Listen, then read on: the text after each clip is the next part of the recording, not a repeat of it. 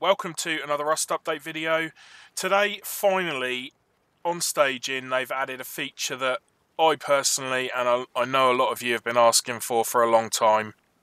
See the battery now in front of me, it's fully charged to 150 out of 150 Rust watt minutes. Now I'm going to pick that battery up. Obviously you can see it in the inventory there. I'm then going to move forward slightly. I'm going to place that battery back down. And then, voila, there you can see 150 out of 150 Rust watt minutes. Batteries now keep their charge even once picked up. Absolutely essential mechanic when it comes to the batteries, in my opinion. This is going to change a lot of things. It's going to make caves a lot more viable.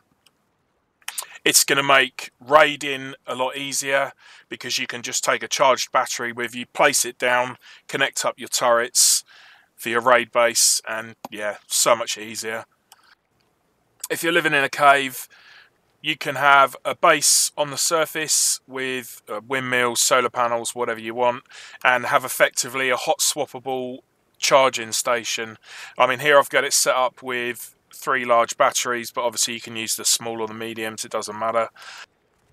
Simply connect the switches up to the batteries.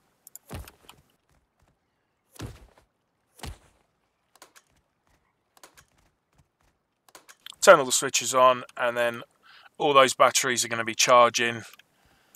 And like I said, when one's fully charged, you pick that up, you take that down to the cave, you replace it with a new battery or a depleted battery, and yeah, absolutely superb. Just to confirm, this is currently on staging. This won't be going live until the 5th of December patch.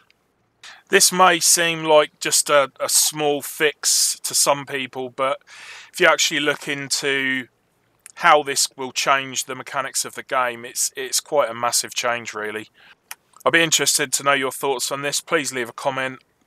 Like always, I'll try and keep you updated and informed of any major changes on staging.